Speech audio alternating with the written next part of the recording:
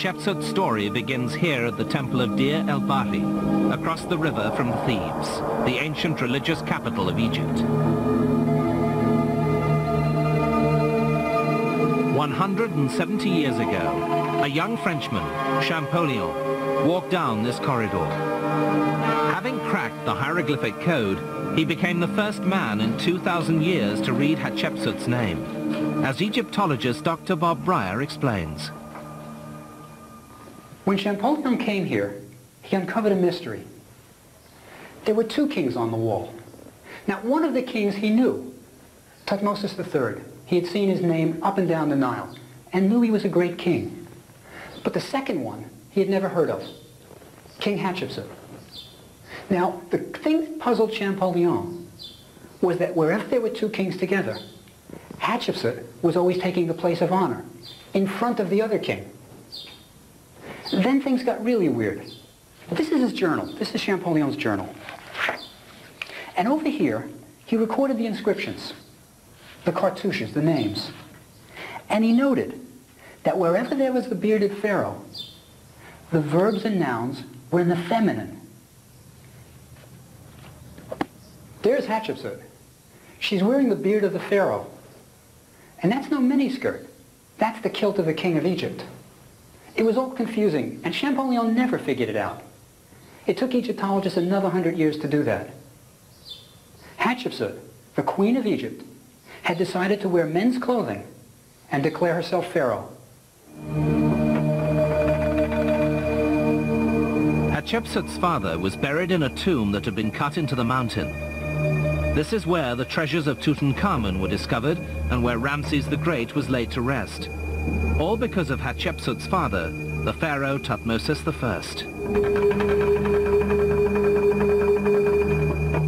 I. 1,000 years before Hatshepsut was born, the pharaohs were buried in pyramids in the desert. But by the time Hatshepsut's father was king, all the pyramids had been robbed.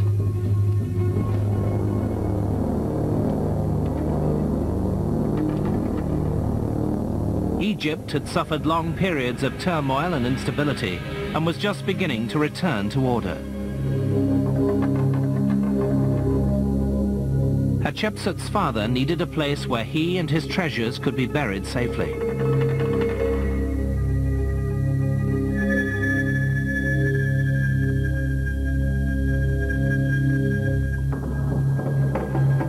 Thutmose decided on a secret burial in a remote, barren valley, an inhospitable place where no one would ever want to live. A site that would later become known to the world as the Valley of the Kings. It was a bold venture, but not beneath the capabilities of Hatshepsut's father. The tomb was completed, and Thutmose became the first pharaoh of Egypt to be buried in the Valley of the Kings.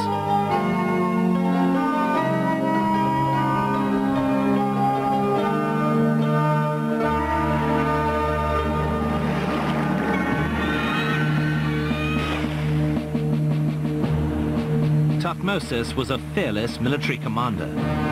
As soon as he became pharaoh, he led an expedition south into Nubia, now the Sudan, to quell a rebellion.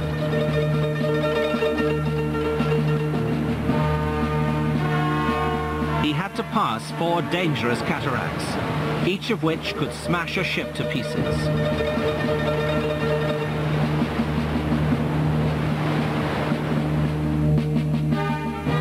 He led his troops deeper into Nubia than any pharaoh had ever done before, to defeat a confederation of Nubian tribes. Hatshepsut's father was a formidable opponent.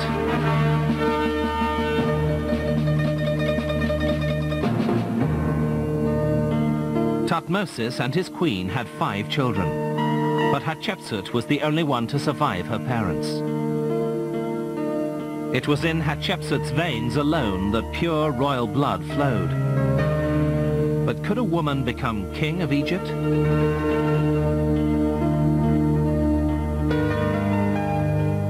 In Egyptian times, choosing a king was complicated. Often embroiled in intrigue and power struggles, it took place in secret, behind palace walls, as Bob Breyer explains. This is a royal palace. It's a maze of tiny rooms.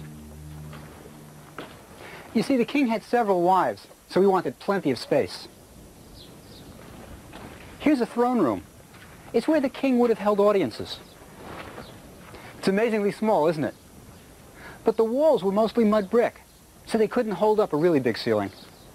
But wait till you see the bathroom.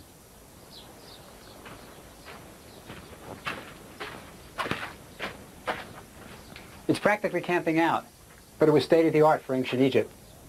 See this wall? It's stone. It's a luxury.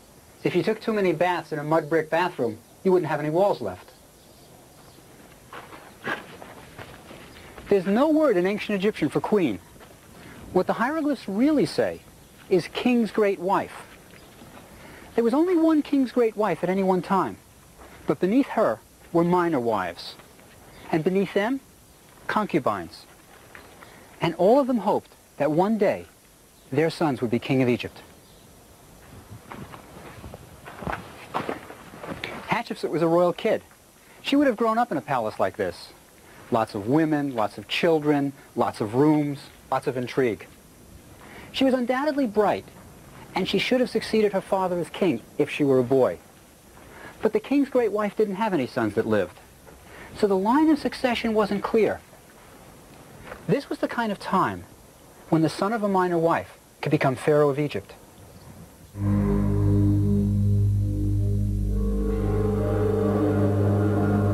When Hatshepsut was 12, her father died. The young girl was the only true royal heir. But Egypt needed a king, so Hatshepsut was married to Thutmose, her half-brother, who had been named after his father.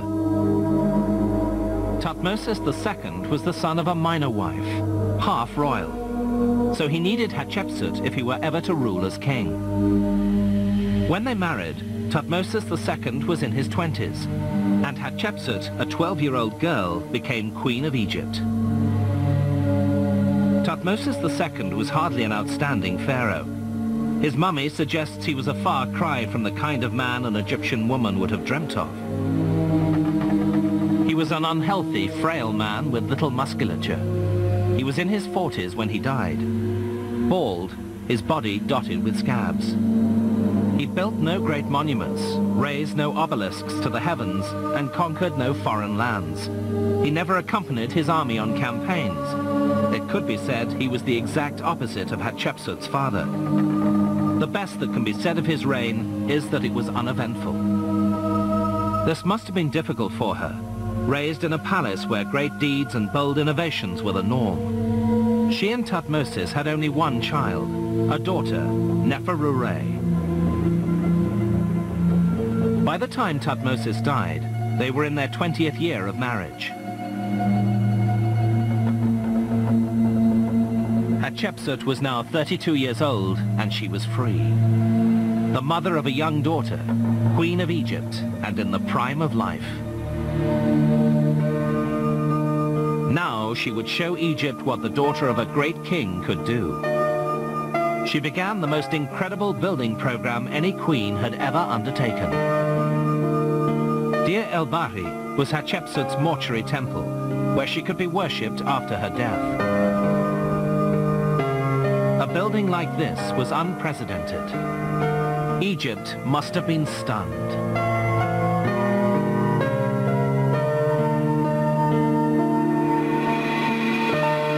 Nestling in the mountains, its clear, straight lines allow it to stand out against the rugged background. Arguably, it's one of the most beautiful temples ever built in ancient Egypt. In the previous century, Egypt's pharaohs have been preoccupied with war, fending off their enemies. This was the first major building project since the turmoil ceased. A beautiful work of art, it must also have made a strong political statement. Divine order will be restored. The Queen of Egypt is capable of great things. It was to mark the beginning of a new life for Hatshepsut. For 20 years, she had been the dutiful, silent wife of Thutmose II. Now, Now the energy she had inherited from her father was going to be expressed. Deir el-Bahri was the result.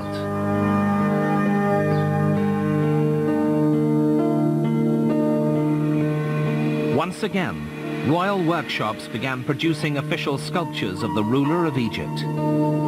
But Hatshepsut's portraits were different from those of her male predecessors. She was shown as slender, with an aquiline nose and full cheeks, a young woman, fresh and vibrant. For the next 1,000 years, her statues would set the standard. But it was to be her obelisks, undoubtedly among the greatest achievements of the ancient world, that would surpass even them in their magnificence.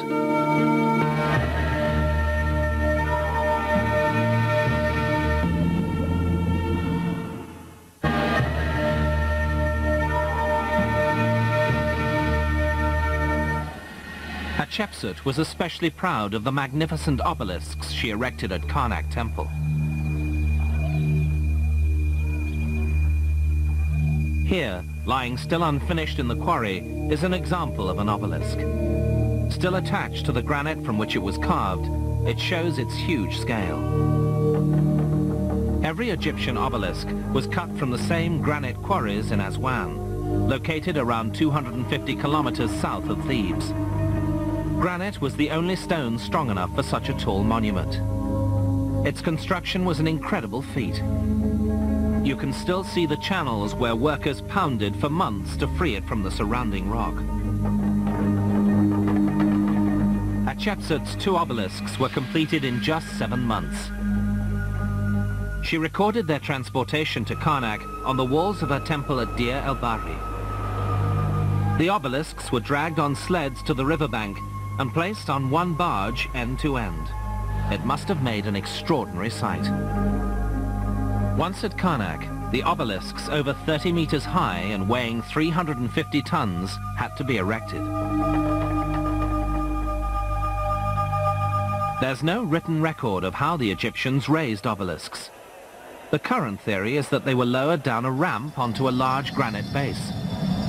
The obelisk caught on a groove on the base and was then pulled upright by a series of ropes. And there is nothing holding an obelisk upright. It relies on its own perfect balance to remain on its base and stands as testament to the precision of Egyptian craftsmen. On the base of her obelisks, Hatshepsut wrote these words. She made them as her monument for her father Amun, lord of Thebes, presiding over Karnak, making for him 2 great obelisks of enduring granite of the south. Their summits of electrum, the best of any country, are seen on both sides of the river. Hatshepsut had every right to be proud.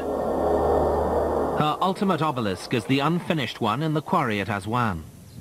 It weighs nearly 1,000 tons, 3 times the weight of the other obelisks.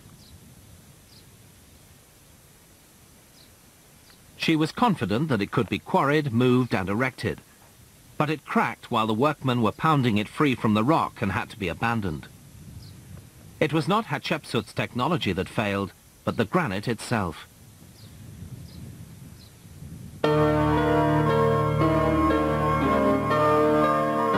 To achieve great things, she needed the talent of outstanding people, and Hatshepsut was to rely on one such man, Senmut. She elevated Senmut, her daughter's tutor, to the position of overseer of the works. Hatshepsut knew him well. She even entrusted her only child to him. Senmut's good service to Hatshepsut was well rewarded. He was born a commoner, but rose to one of the highest offices in the land. Under the patronage of Hatshepsut, he was able to build a shrine at Gebel Silsila, 60 kilometers north of Aswan. This has always been a special place. Gebel Silsila means Mountain of the Chain, and legend has it that in medieval times, the Egyptians placed a chain around one of the huge rocks on the riverbank and stretched it across the Nile to stop ships from passing. The nobility had private chapels carved along the banks of the Nile to gain favor with Sobek, the crocodile god. This was where the rich and illustrious of ancient Egypt came to flaunt their wealth.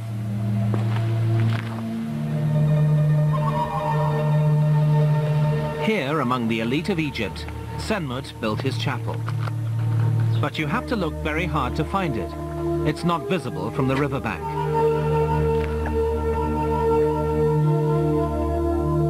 Tucked away in the rock cliffs, its view of the Nile is superb. Though not much remains of the inscriptions, there is just enough of his titles to identify the name Senmut.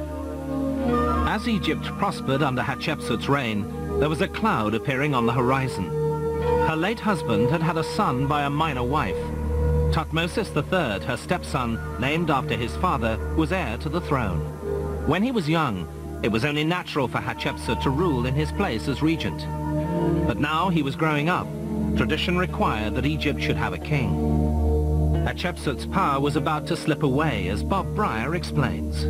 Think about what must have been going on inside of Hatshepsut's head. For 20 years, she endured a marriage where she was merely the king's wife.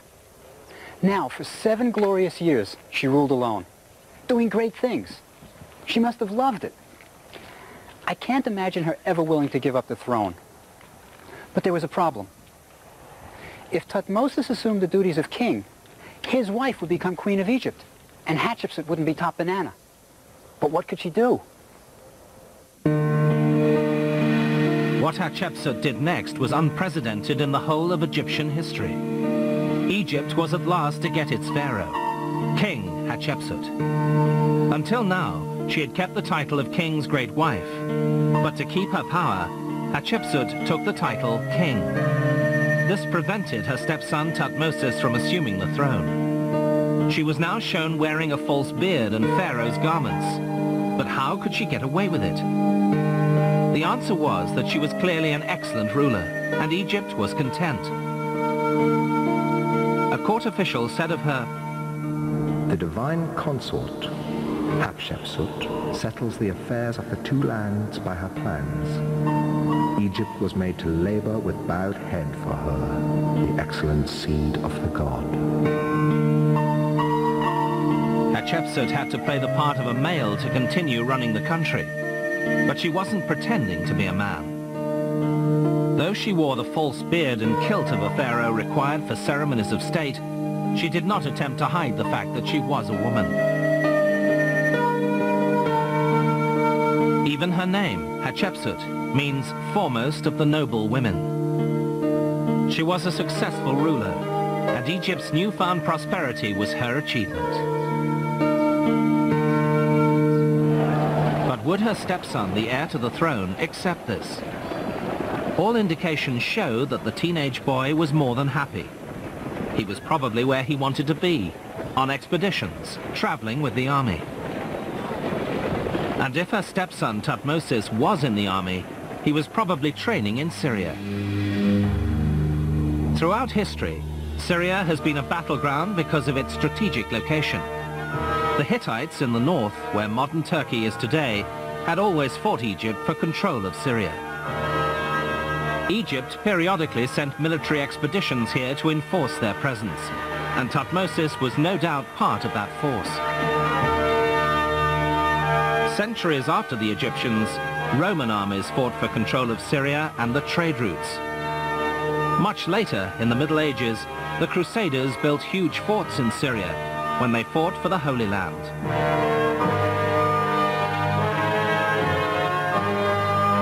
The military was a perfect place for a pharaoh in training.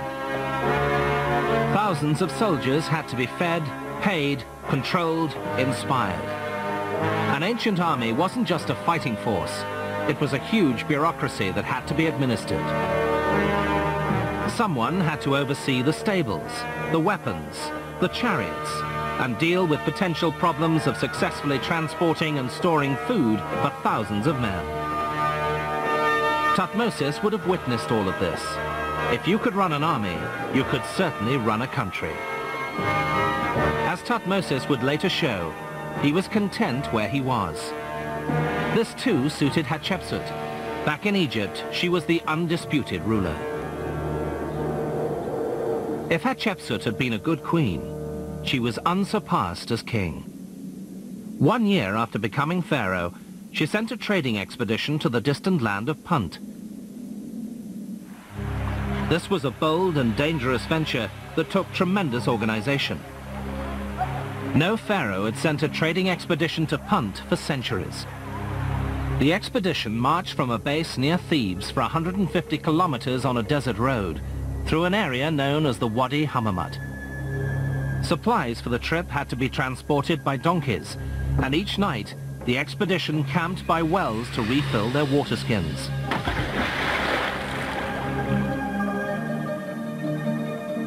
When they finally reached the port of Qusair on the Red Sea, supplies were loaded onto 5 ships for the 900-kilometer journey south.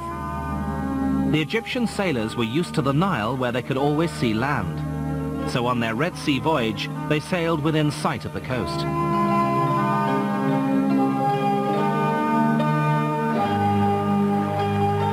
Punt was located in the Sudan, on the border of Ethiopia.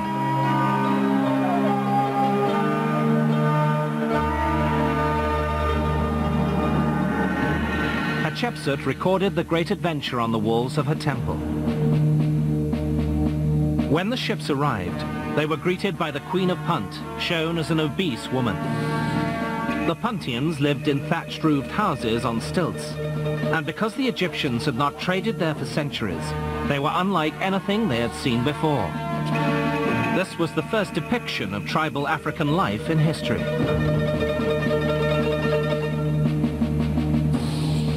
The transaction seemed to have gone well. The ships were loaded with incense and frankincense and myrrh trees, with their roots carefully wrapped and protected in baskets.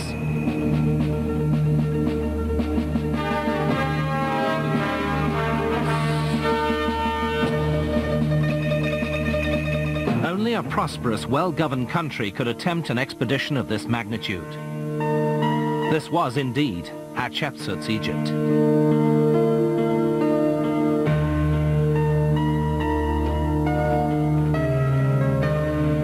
As her reign of prosperity continued, no one benefited more than Senmut.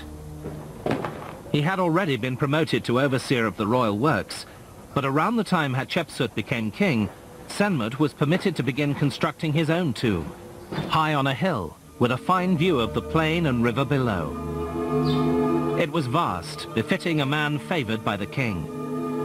On the walls, Senmut recorded his titles. He was in charge of the palace, but he was also overseer of the granaries of the god Amun, overseer of the house of Amun, and overseer of the officials, which basically meant he was in charge of everything.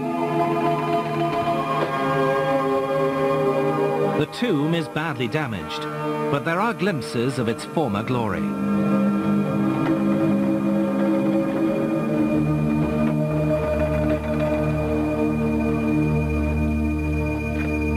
Inside the tomb are caves, and Senmut may have intended to use one for his burial.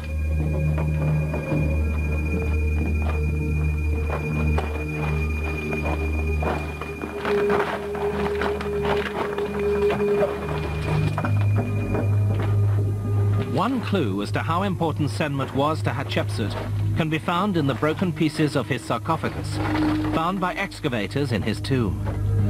Like forensic detectives, they pieced it back together and were surprised at their discovery.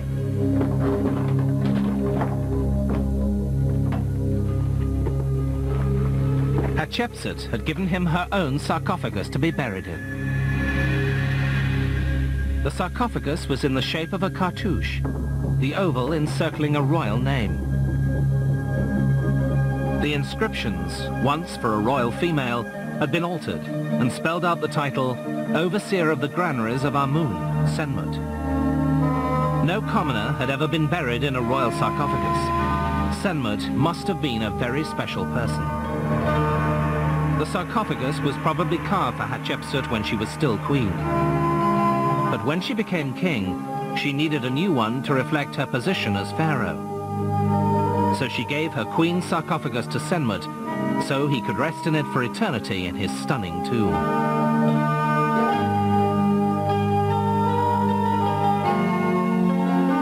Given Senmut's privileged position in Hatshepsut's court, the sarcophagus, all his titles, the shrine at Gebel Silsila, and his vast tomb with its beautiful view, many have suggested that Senmut and Hatshepsut were lovers. This might explain why Senmut remained a bachelor all his life, which was very unusual in ancient Egypt.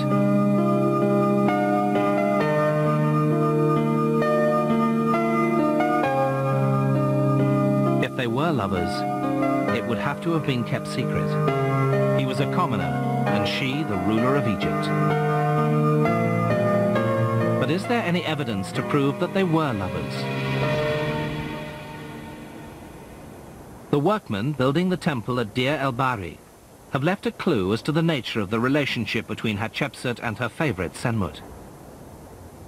As the men worked in the heat of the day, they would rest in the shade of the unfinished tombs that dotted the hills. While they ate their lunch, they would frequently sketch on the walls. One of the workmen seems to have made his boss, Senmut, the subject of this graffiti. He has drawn a figure wearing the overseer's cap, making love to a female, wearing what seems to be a pharaoh's headdress. The workmen weren't alone in their suspicions. More than one Egyptologist has suggested that Hatshepsut and Senmut were lovers.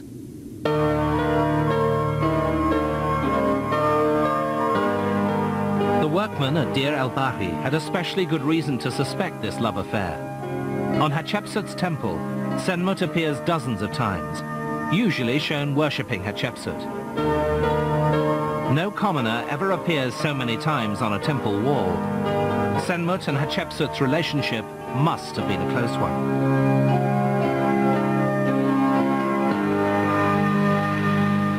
Hatshepsut's image has suffered at the hands of early Egyptologists, men who felt a woman couldn't possibly achieve such great things alone. Herbert Winlock, who excavated Deir el-Bahri in the 1920s, believed that Senmut was the power behind the throne, directing the course of Hatshepsut's reign. Winlock certainly was not endeared towards him. He said, Senmut must have been a conniver, if not an actual instigator, for it's difficult to see how any such course could have been successful without the assistance of the High Steward. But Winlock was wrong. Senmut needed Hatshepsut, ruler of Egypt, to further his career. She didn't need him.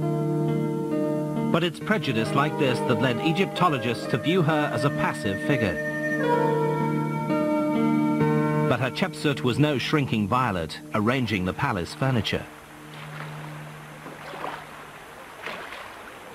There's even a report that she led her troops in battle.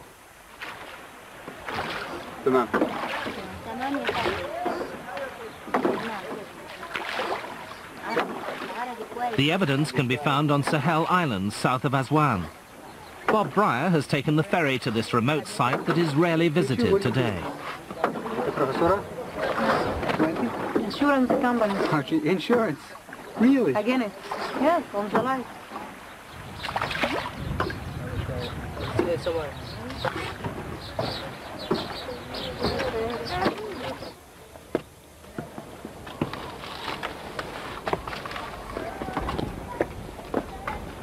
Here, there's at least one eyewitness to Hatshepsut's military exploits. One of her treasurers went on a military campaign to Nubia, probably to keep track of spending and the wealth they brought back. On his return, he stopped on the island.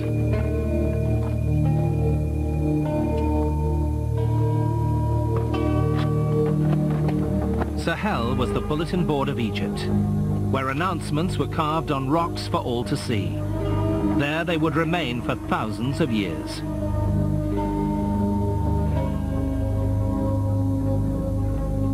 T, the treasurer, was so impressed with what he saw of Hatshepsut in Nubia that he inscribed an account of it on a rock.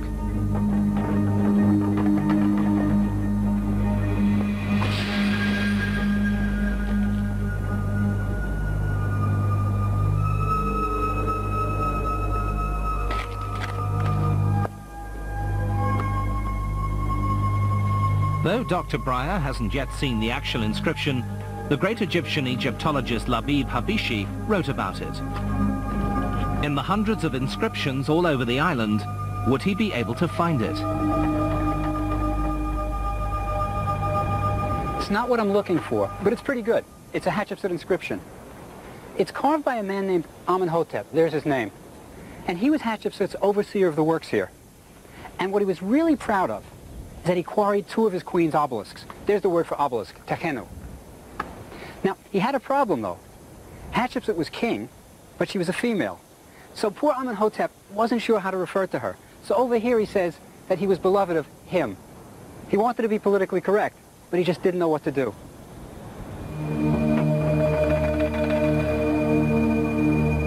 Bob spent many hours among the rocks searching in vain. He wasn't able to find what he was looking for amongst the hundreds of inscriptions here at Sahel. But it's not this particular inscription's location that's important, but what it tells us.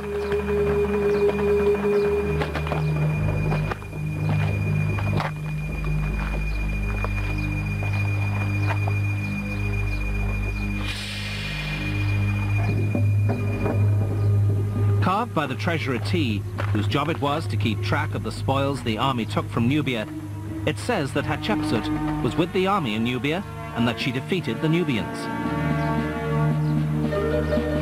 T actually saw Nubian chiefs that had been captured and brought before Hatshepsut. It proves she was no pacifist. Hatshepsut was king of Egypt. Her power was absolute.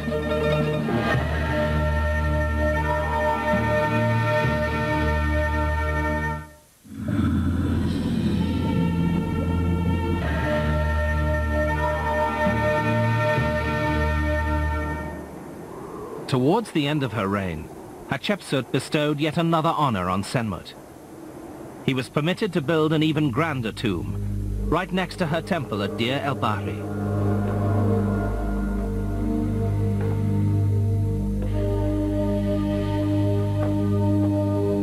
It was extraordinary for a commoner to have a burial within the precincts of a royal temple. But as we've seen, Senmut was no ordinary man.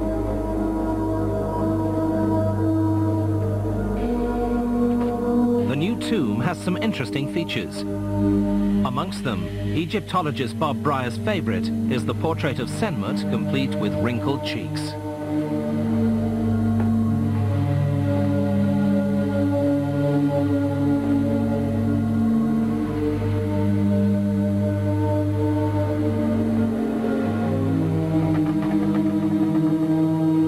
This is the first astronomical ceiling in history. They've even got the constellations. After Senmut, pharaohs in the Valley of the Kings would copy this. It's really neat.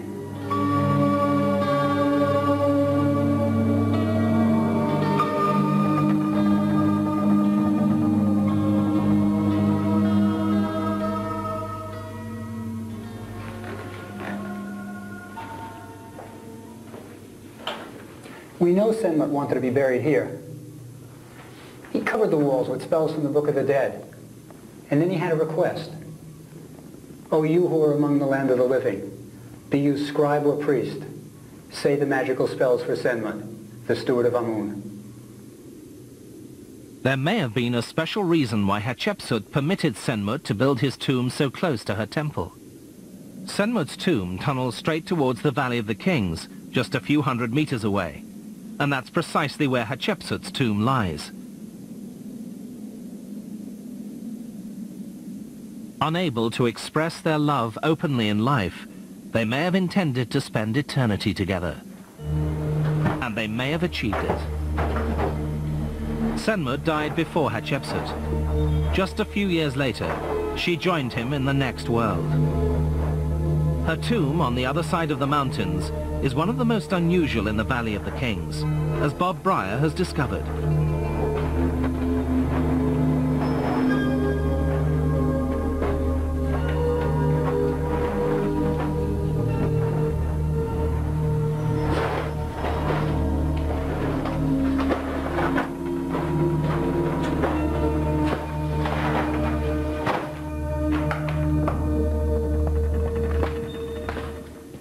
is Hatshepsut's tomb. There's a lot of history here, ancient and modern. It was discovered in 1903 by Howard Carter, about 20 years before he found Tutankhamun's tomb. But when Carter found it, this tomb was full of rubble, washed in by the occasional rainstorm that hits the Valley of the Kings. It was as hard as cement, and his workmen had to chip it out with pickaxes.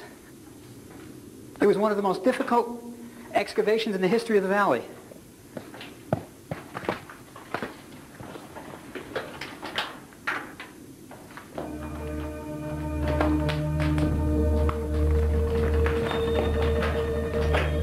After 2 months of clearing, Carter had to stop work. The air in the tomb was so bad and so hot that the workmen couldn't keep their candles alight. Eventually, they brought in electric lights, a new technology for the time. As they struggled to clear the passage, it seemed it would never end. It was, in fact, the longest and deepest tomb in the Valley of the Kings.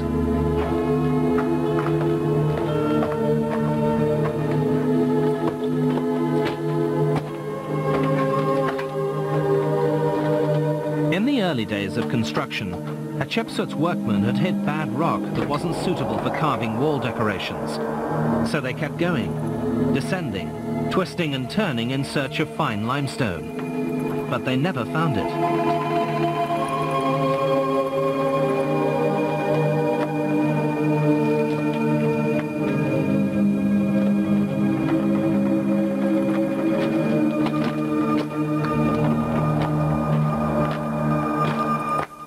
As Bob Brier descends to find the burial chamber, he was halted by the same thing that stopped Howard Carter.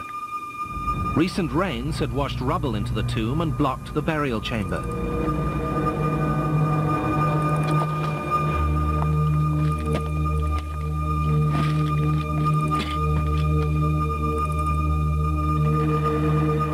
Carter did finally reach the burial chamber, where he found 2 beautiful red quartzite sarcophagi. One inscribed for Hatshepsut and one for her father. She had opened her father's tomb and had had his mummy removed to her tomb for reburial. In death, as in life, Hatshepsut wanted strong men close to her. After Hatshepsut's death, her stepson Thutmose III at last became pharaoh. All his years of training in the army served him well. He was the greatest military hero in Egypt's history. During his 33 years as king, he led 17 military campaigns personally. Palestine and Syria were subdued, and Thutmose pushed far to the north, crossing the Euphrates into modern-day Iraq. The new king was able to achieve these military successes because Hatshepsut had maintained the army. He inherited a prosperous, well-governed country. He could have sat back and begun to construct great monuments to his glory. But Thutmose III was not interested in building. He seems to have been most comfortable leading his army, and this may well explain his relationship with Hatshepsut. While she was ruling as king, he was satisfied to lead the life of a military man.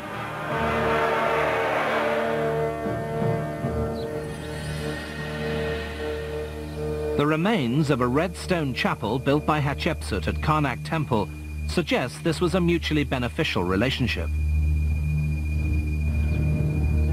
The dismantled blocks, awaiting reassembly by French Egyptologists, bear the names of both Hatshepsut and Thutmose. And they're shown side by side as co-rulers. They certainly weren't competitors. But after Thutmose had reigned for 20 years, there seems to have been a change of heart, and Hatshepsut's red chapel was dismantled.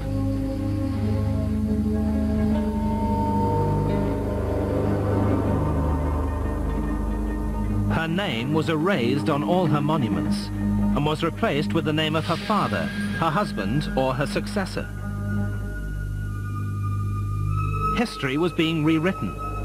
It was as if Hatshepsut had never existed. Egypt had decided it could not have had a woman as king. It was not the traditional way. It upset the divine order. But history has a way of evening the score.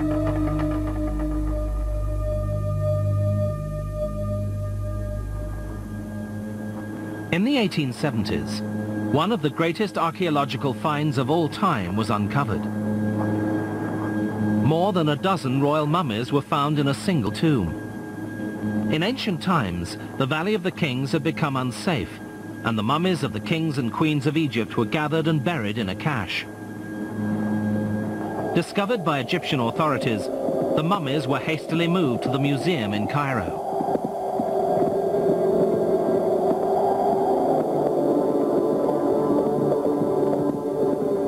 Among the dozens of great Egyptians in the cache were the mummies of Thutmose I, the Second, the Third, and Ramses the Great.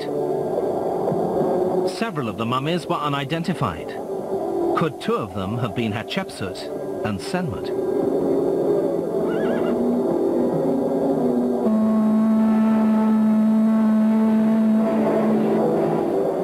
Among the objects found with the mummies is a box bearing the cartouche of Hatshepsut.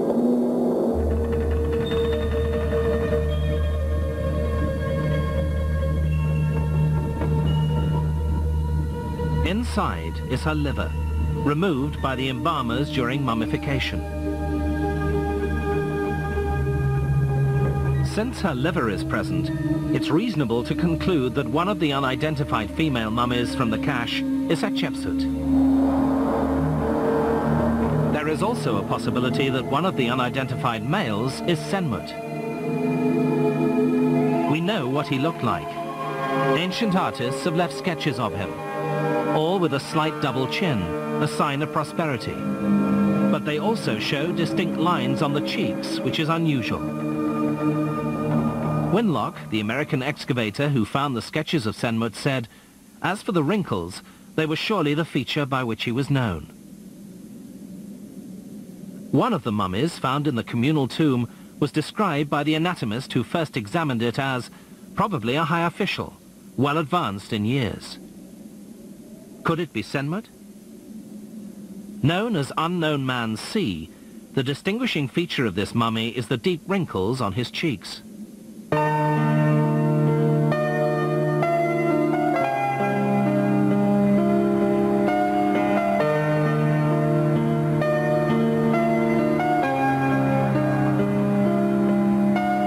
Despite the tomb robberies and the long-ago moving of mummies, Hatshepsut and Senmut may at last have found peace.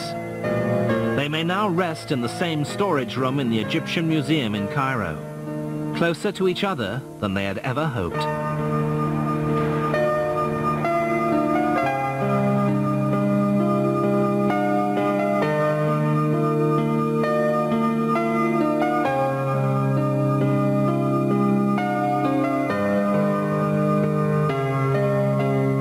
Hatshepsut's 22-year reign was a great success, even by Egyptian standards. She initiated bold trading expeditions, monumental building projects, and successful military campaigns. It was a time of great prosperity for Egypt. Yet Hatshepsut's name was eventually erased by the very man she groomed to follow her as Pharaoh of Egypt. Why, after 20 years, did Thutmose III attempt to destroy the memory of Hatshepsut? It probably wasn't vengeance, as some have suggested. It had, in fact, to do with the notion of divine order in ancient Egypt. The concept of kingship that allowed pharaohs to be many things, warriors, builders, diplomats, administrators, could not permit it to be recorded that a woman had been king. The crime she seems to have committed, one that caused her name to be omitted from the lists of the kings of Egypt, seems simply to have been that she was a woman. But Hatshepsut is not that easily forgotten. Today, one of the most beautiful temples to be found in Egypt is Hatshepsut's temple at Deir el-Bahri. And the tallest obelisk in Egypt's history is Hatshepsut's obelisk, located at Karnak Temple. Almost as if she could foretell the future, Hatshepsut wrote, those who shall see my monuments in future years and shall speak of what I have done, beware of saying, it did not happen, nor say, it was a boast, but rather, how like her this is, how worthy of her father.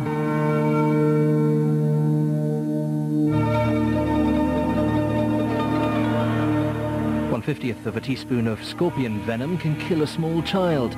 We extract it in Discover magazine next.